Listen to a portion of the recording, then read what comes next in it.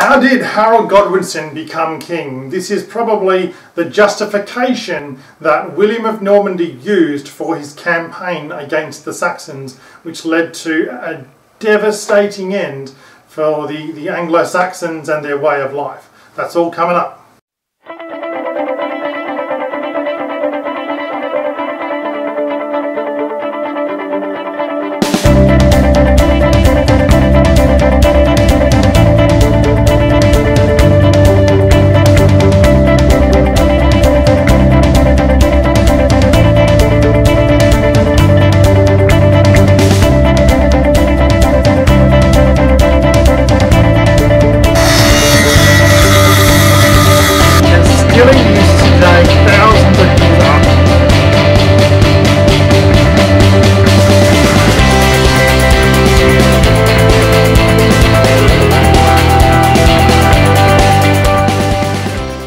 In order to understand how Harold Godwinson became king, we need to rewind a bit here.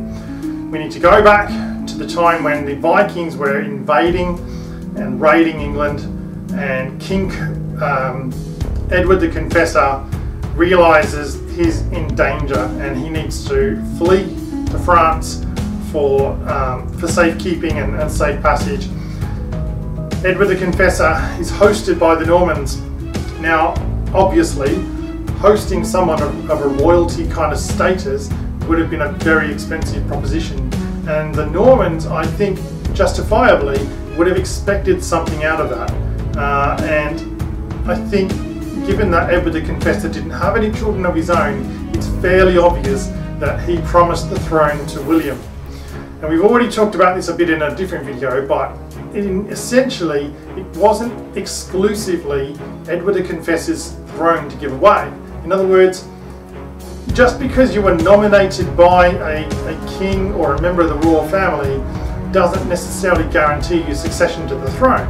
You have to be elected by the Witan, and you need to be able to demonstrate kingly kind of acts, that is to say statesmanship and military leadership. So the Witan needs to be convinced. Now, I don't believe that the Witan would have elected Duke William because of his reputation as such a brutal leader. However, Edward the Confessor essentially negotiates his return to the throne at the end of King Canute's reign. In that phase, Earl Godwin had now risen to power, that is to say Harold Godwinson's father. He had risen from a very sort of junior status and position to a very senior member of the Witan and a very senior Earl under King Canute. He was essentially King Canute's right-hand man and had himself apparently been involved in some acts of treachery against other Saxons.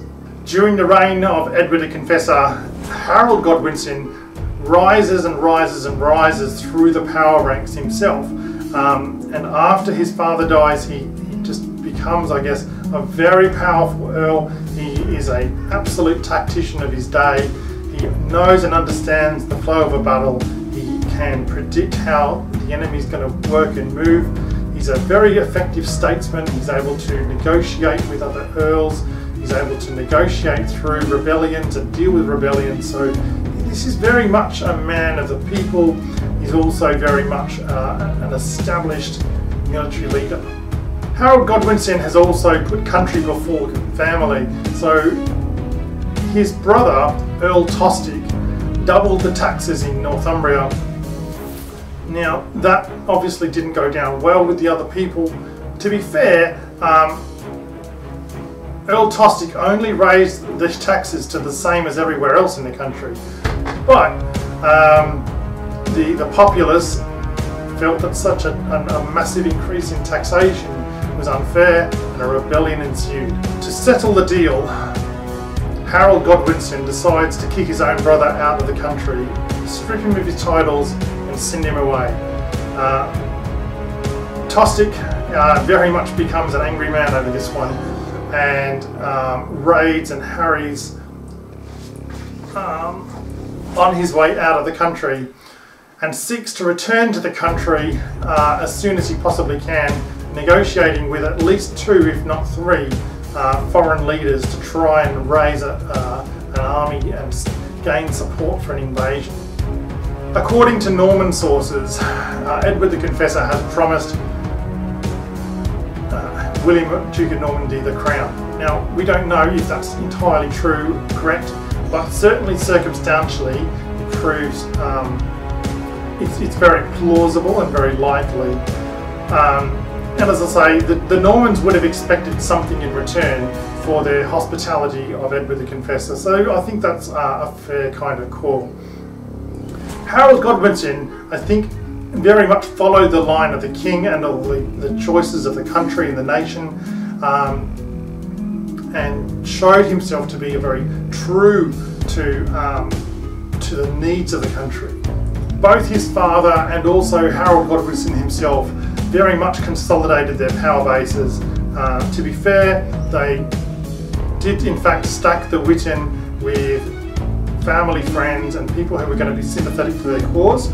So it's not necessarily very fair to say that there was a lot of impartiality going on. Now, if you look at who were the other kind of possibilities, well, Harold Godwinson himself, whilst Earl, had been sent into Europe to pick up and take to England someone to replace Edward the Confessor. However, they died on their way to England, so that didn't work out. There were a number of other foreign rulers in Denmark, in Norway, obviously Normandy, but also Flanders and so on as well, who all were eyeing the crown. And despite at least 2 that I can think of who probably would have been eyeing the crown from England itself, obviously Harold Godwinson being one of them. Now, of course, you did also have Edgar the Atheling. He was a very young royal, but very quiet in court. There's nothing really recorded much about him. So he's a difficult one to really read and understand. He had no power base. He was too young for that. He had no experience in battle. He was too young for that. He had no kind of experience in statesmanship. So I don't really see that he would have been very much of a choice to give the crown to. It's not to say that young monarchs have ever necessarily been completely ineffective. That's not true at all. But certainly, on the face of it, he really wouldn't have been a great contributor to the overall success of the Saxon people. Or the English people, we really should call them, given that so many Scandinavians had migrated into England and become part of the kind of English nation. I certainly don't think that we should call them entirely Saxons at all at this stage. So in other words, to be a monarch, to become a monarch in the Saxon sort of world, you needed to have a bloodline into the royal family. You had to have noble blood. You needed to be nominated by the monarch, and you also needed to be elected by the Witan. Now, if we look at the 3 main contenders here, we've got Harold Godwinson, you've got Harold Hardrada, and you have William of Normandy. William of Normandy had a questionable bloodline. I don't necessarily think it was that strong at all, given that he wasn't a legitimate son. He was the product of an affair, basically. So, and really only 1 or 2 generations later, he would never have become a duke in France. They really preferred to have direct, pure bloodlines. So, as it was in those circumstances at that time, he did. He, I don't believe, would have been electable by the Witan, given his reputation for brutal leadership. Was he nominated by the Edward the Confessor? Possibly. So, let's take a look at Harold Hardrada. Noble blood? Yes. Nominated by the king? No. Electable? Possibly. We don't really know. Now, as I say, there's other alternatives from Flanders and Denmark, but we won't go into those too much. We've got Harold Godwinson.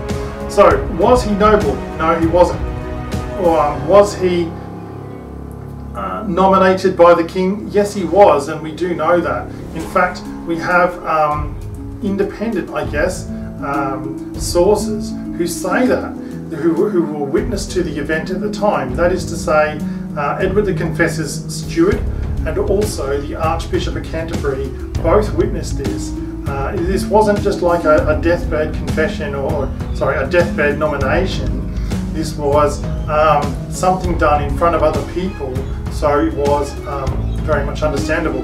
Would Harold Godwinson have been electable by the Witan? Absolutely, and he was. So, and he was a very strongly electable person. I don't think there was really any other major candidates. Now we do know, I don't think there were any other major candidates as strong as Harold Godwinson in England at the time.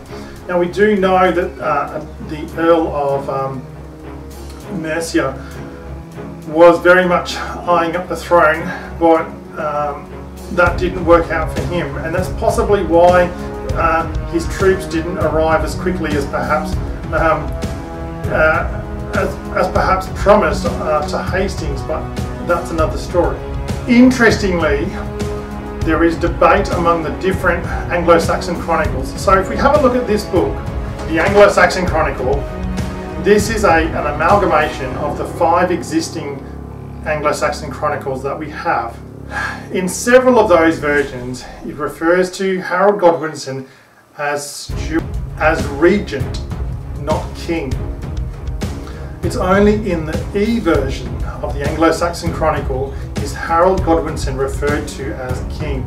It's very interesting because it leads some support to some of the Norman claims. It's really difficult to understand that in the context that it's provided, because the Anglo-Saxon Chronicle is not written for future historians or kind of, you know, people who are interested in Saxon history 1,000 years later. What then happens with Harold becoming king? Well, we'll talk about the coronation in a different video, but essentially all the earls and the major power base of England is drawn to London because Edward the Confessor dies. Days later, his funeral occurs and he's essentially put to rest. Harold Godwinson takes the opportunity and is coronated on the same day. This is almost unheard of, and on one side you would think that this is Harold grasping an opportunity to consolidate and finalise his ascent to the throne. On the other hand, you need to understand that this is winter, travel is difficult, and the English earls are from far and wide, so many of them would probably only come together several times a year. So here was an opportunity to have the coronation. Everyone's here, we may as well do it all on one day. That's the Godwinson version. The other version, of course, is you know, a bit kind of suspicious perhaps that Harold is rushing this through, because ordinarily a coronation may not occur for weeks in the Saxon period, or possibly even months, depending on the circumstances and the time. So Harold rapidly becomes king.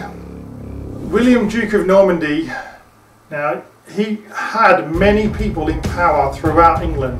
So because the Normans had hosted Edward the Confessor, they were able to use their influence to insert Normans into key positions around the Anglo-Saxon kingdoms, essentially as modern-day diplomats, or you could perhaps suggest they were spying on the Saxons. And I don't necessarily think that's untrue, because these people were reporting back to William of Normandy. So Harold becomes king. It would probably take someone a day, possibly 2, to get to the English coast. It would possibly take them a day or 2 to get across the Channel, and maybe 3 days to find William of Normandy. So what are we talking here? 7 or 8 days, I guess, at most. We'll talk about William's response to the coronation in more detail, but we know William was furious. He was inconsolable for an hour or so, and then he called a council of war. A skeptic may suggest that William was simply waiting for an opportunity, and here it was. But certainly from the Norman understanding of what had happened, the Saxons had reneged on their promises and stolen from William his opportunity to become king. What happens next? Well, within months, William of Normandy is raising an army unlike any seen before. This is a phenomenal army, a massive capability, building a fleet of ships of numbers again unseen in Normandy, and creating plans to invade England, which of course culminates later that year. Alright guys, thank you so much for watching. I really hope you enjoyed today's video. Please like, subscribe and share. I'll catch you in my next video.